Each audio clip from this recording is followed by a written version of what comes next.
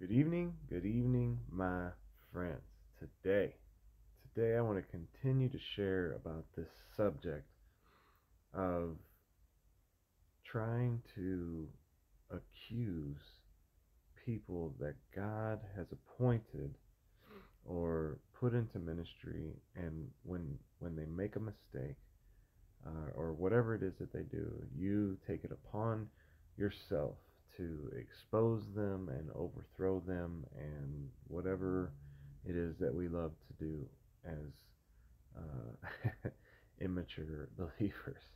So, First Samuel 24, in this book, little background, Saul was anointed king by Samuel, who God had shown and said, "Hey, look, here's the guy." And Saul walked away. He prophesied and he did all these things. And then in First Samuel 24, he's pursuing David, but he also has, you know, so Saul has done whatever he did. The Lord told him that he was going to rend the kingdom from him and give it to David. The Lord, um, you know, had had taken his spirit from him and um, and sent an evil spirit to him, or maybe he didn't take his spirit from him. I don't know, but he sent an evil spirit to him to torment him, and that's why David was playing the harp. So it doesn't sound like the spirit of the Lord was with him. But and then also um, Saul had killed um, all the priests, because they helped David. I mean, Saul did a lot of really messed up stuff. And like if there was anyone that you could accuse, it would have been Saul. But let's look at what happens in 1 Samuel 24, verse 5. It says, "So David, he's hiding in this cave, and then Saul goes into the cave to relieve himself, or go to the bathroom, or take a nap, whatever it is that he does.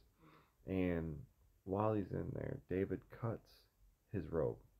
And then here's where it comes in. But then David's conscience began bothering him because he had cut Saul's robe. And he said to his men, 'The Lord forbid that I should do this to my lord the king. I shouldn't attack the Lord's anointed one, for the Lord himself has chosen him.'" So after Saul had done all these things, and the Lord had even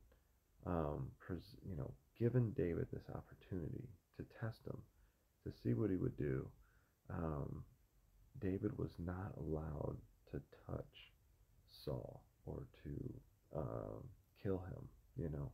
And I think it's a really good scripture for us to, or a situation for us to contemplate and think about. Like, okay, if David wasn't allowed to attack Saul, who was like, if the, this dude, if there was anyone that you would you would think like, man, okay, this guy is clearly wrong and reprobate and whatever.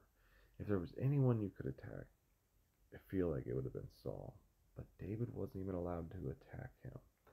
So interesting to me when a king like Saul, a person who anointed by God, put into leadership, put into a position of authority, and then totally blows it, rebels against God, has the spirit of witchcraft upon him, spirit of rebellion, and trying to kill David, kills the priesthood, does disobeys God's word, and refuses to accept responsibility when he makes a mistake, just blames other people. If this guy is not allowed to be attacked, then why are we thinking that we can attack people? Okay? Like, how is it that we've taken it upon ourselves to attack people who God has chosen and anointed and put into positions of authority?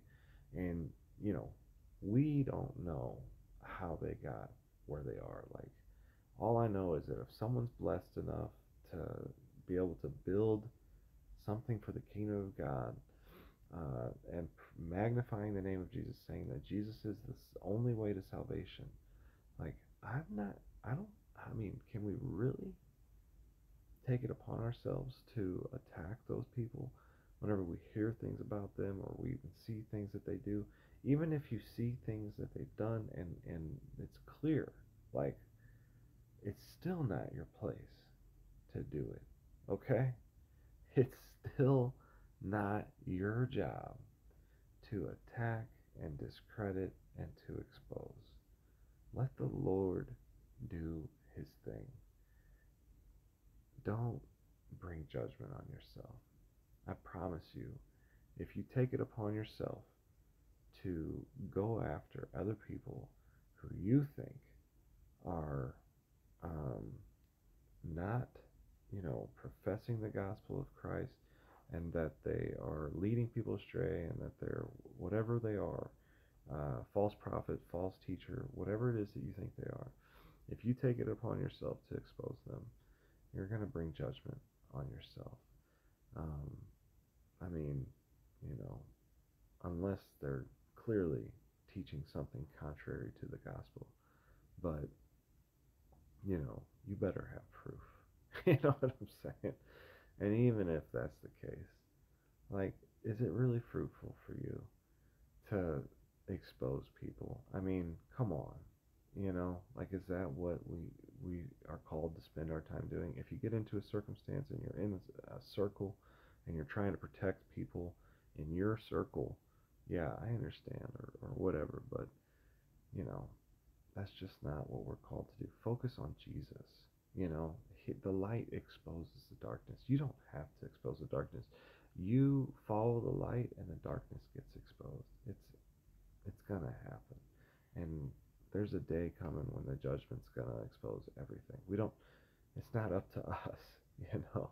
We gotta focus on seeking and saving that which was lost. And if an opportunity presents itself where we have to rebuke someone, go for it.